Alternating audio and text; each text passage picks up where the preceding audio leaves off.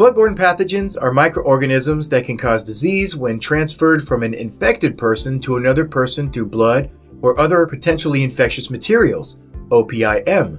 Common bloodborne pathogens include hepatitis B, hepatitis C, and human immunodeficiency virus known as HIV. Exposure to bloodborne pathogens mostly occurs within the healthcare industry. However, exposure can still occur in other industries, such as anyone performing first aid, workers at wastewater treatment facilities, sewage workers, waste management workers, restroom facility maintenance workers, and workers performing maintenance in areas of high drug use.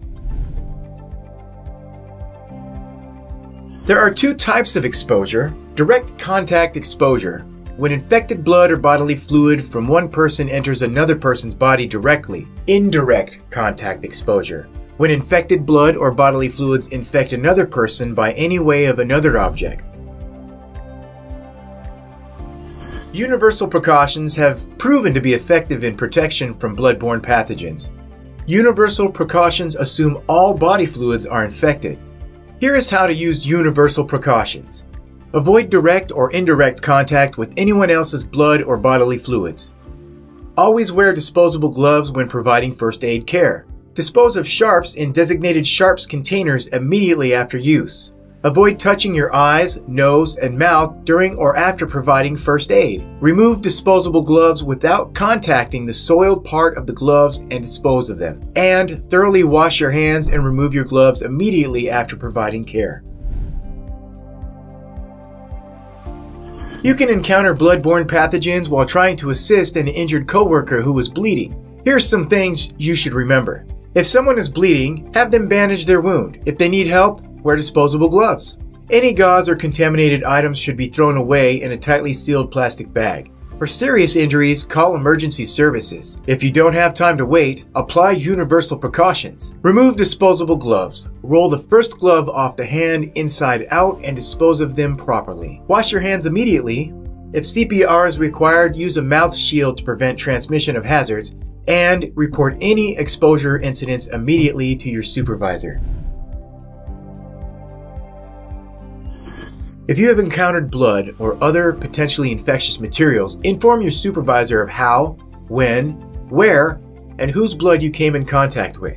If you are exposed, wash the affected area thoroughly with soap and water. Wash needle sticks and cuts with soap and water. Flush splashes to the nose, eyes, and skin immediately. Irrigate eyes with water, saline, or sterile flush. Please note, post-exposure treatment may be recommended and started immediately. If work areas or equipment become contaminated with bloodborne pathogens or other potentially infectious materials, clean and disinfect them as soon as possible. If needed, barricade the contaminated area to keep others from inadvertently touching or walking through it. Ensure to wear disposable gloves to clean up contaminated surfaces, tools, equipment, etc. Use special germicidal cleaning product or a solution of 1/4 cup bleach in 1 gallon of water. Be careful not to splash or sling contaminants during wiping or cleaning. If necessary, wear safety glasses, goggles, or a face shield. The best way to prevent bloodborne pathogens from spreading is to be aware of how they're transmitted, use universal safety precautions, and understand how to respond to an injury. For more information, you can refer to OSHA's Bloodborne Pathogen Standard 29 CFR Part 1910.1030. Always follow your company's policies and procedures.